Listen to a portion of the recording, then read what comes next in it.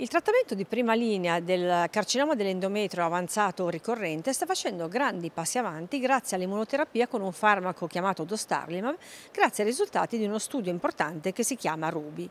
I primi risultati di questo trial sono stati pubblicati l'anno scorso sul New England Journal of Medicine, ma quest'anno al recente congresso della SGO, la Society of Gynecologic Oncology, che si è svolto a San Diego, sono stati presentati nuovi dati di questo studio di estrema rilevanza e definiti dagli esperti senza precedenti.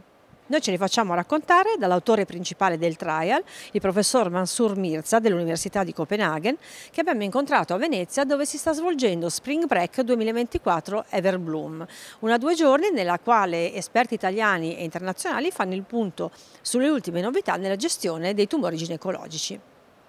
Professor Mirza, you are the principal investigator of the RUBY study, but first of all, could you explain why you did this study?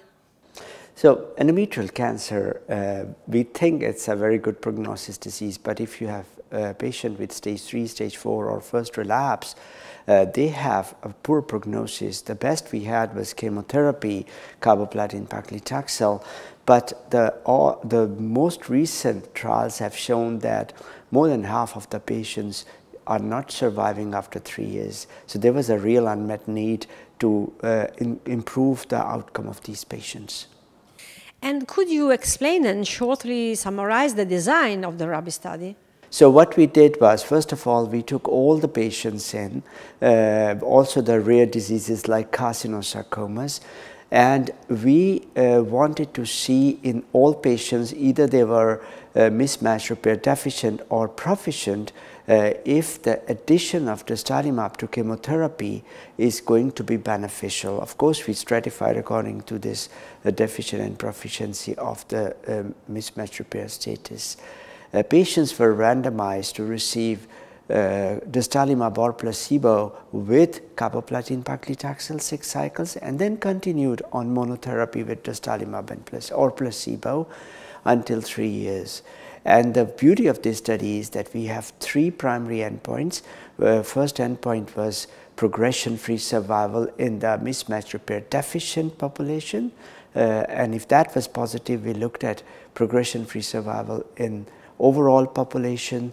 And last but not the least, also the overall survival in the whole population. And then we had pre-planned subgroup analysis of mismatch repair proficient population, progression-free survival, and of course overall survival both for the MMR-D and MMR-P population.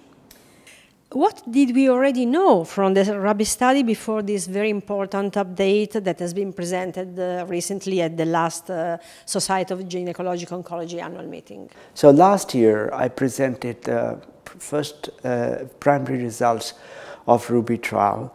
They were unprecedented.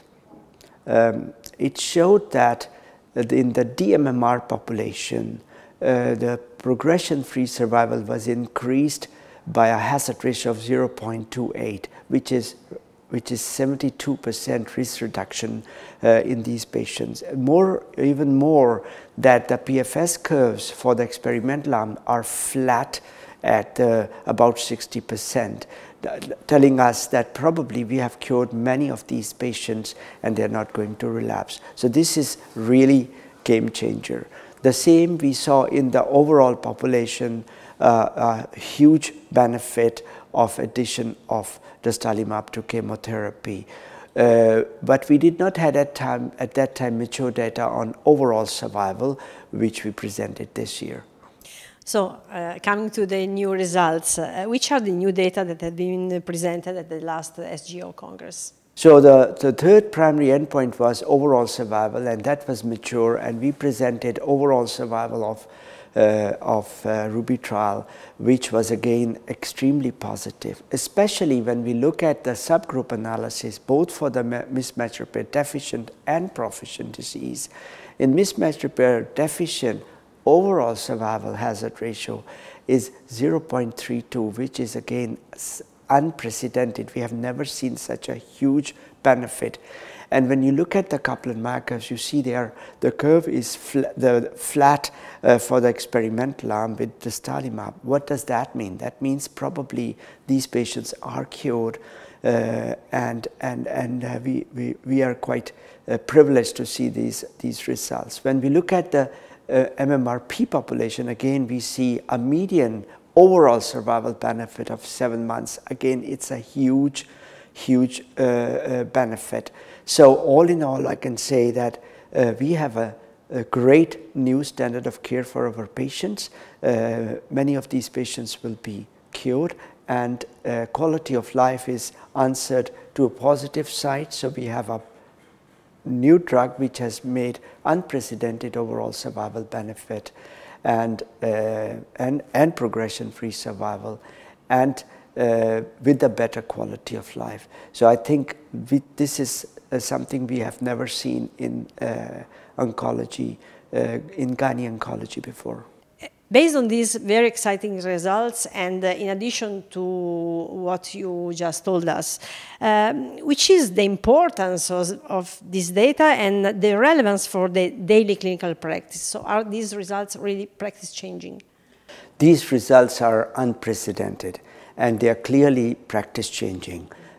We cannot go back and give chemotherapy alone to our patients. It should be chemotherapy plus dostarlimab in whole population. However, we first have received approval by European Medicines Agency for the dMMR population, and we are waiting the approval for intention to treat population. The sponsor waited to submit that until the overall survival data was there, and now we have overall survival data.